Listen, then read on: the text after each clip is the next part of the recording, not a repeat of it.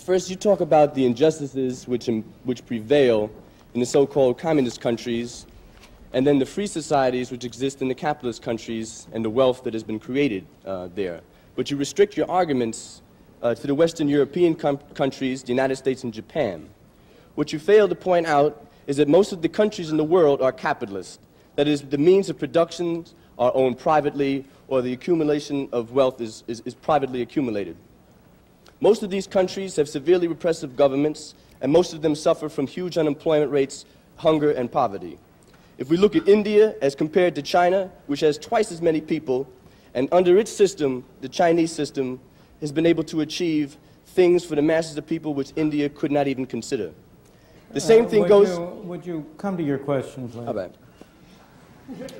Just two more points, because excuse me, I'd like a little bit of free speech myself. That's okay.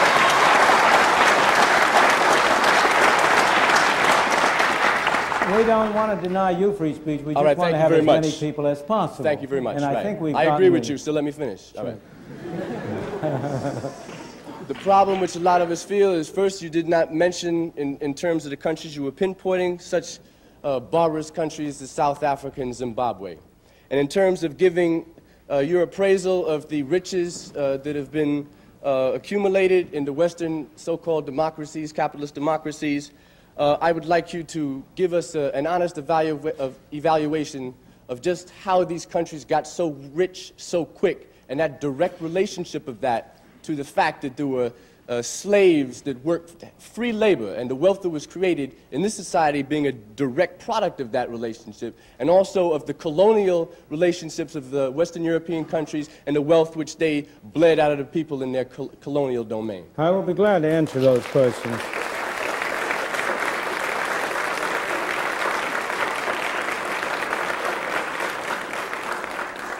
First of all, there's a sense in which every country in the world is capitalist. Soviet Union is capitalist. Every country in the world has large capital under control. And the real question is, of course, the organization whereby the capital is controlled. In the Soviet Union, it is controlled by the state or by officials of the state.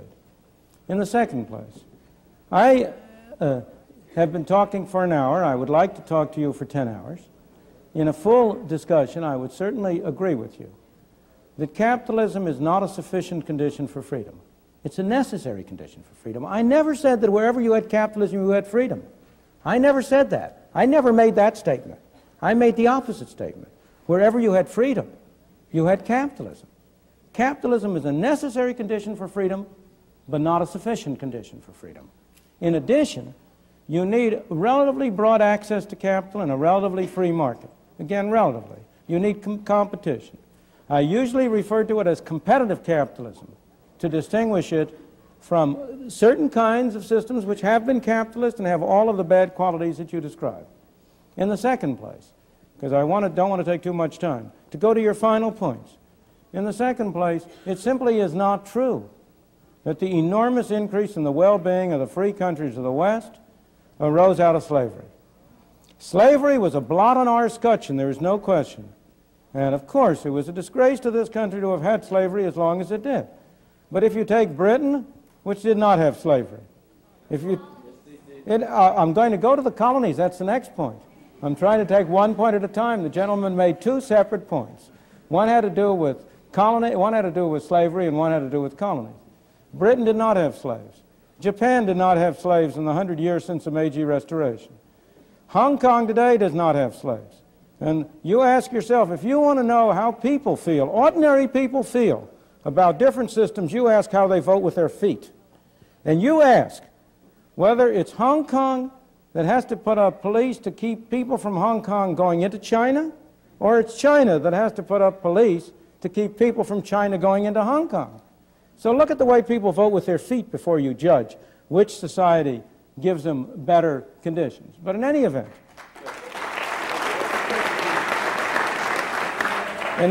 let me go to the final point of colonies. In the first place, it's not true that the wealth or the benefits of the West derive from exploiting the colonies. The facts are against you. The reason why you say that is because it is so hard for people to get out of the notion that life is a zero-sum game. They think if one man benefits, another must lose. But in a free market, both people can benefit. Now, if you take the case of Africa, the wheel had not been invented in parts of Africa by the end of the 19th century. The number of people in Africa and their average conditions of life in Africa have grown enormously as a result of their contacts with the West. You don't know your history, sir. Well, I would say you don't know your facts, sir. In the case of India, which is a very famous case, if you look again at the facts, all of the studies have shown that it cost Britain more to maintain India. These are some famous studies by Jacob Viner, which went into the details of it in great detail. Colonialism has always cost the mother country more than it ever gotten any direct or indirect economic benefits. So far as India was concerned, the history of India is divided into three periods. The period of British rule in the 19th and early 20th century, when there was very real progress in the standard of life of the people of India. The period of the 20s and the 30s, when there was a great struggle against Britain and for independence, when there was essential stagnation in India and there was no growth. The period since the creation of independence in 1948, when you have had a highly centralized government, when unfortunately it was Harold Lasky and not Adam Smith, who was the most respected intellectual figure in India, when the Indian people have lost, not improved, when the average amount of food and so on has been going down, not up. The people of India have been worse off under independent, non-colonial government than they had been before.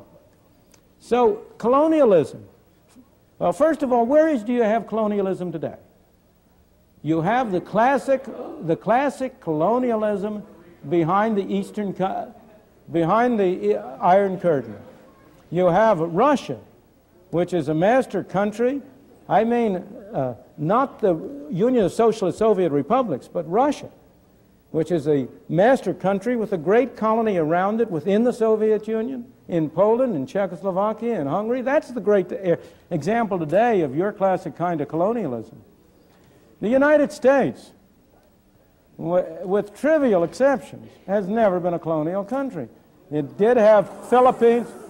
It had Philippines for a while.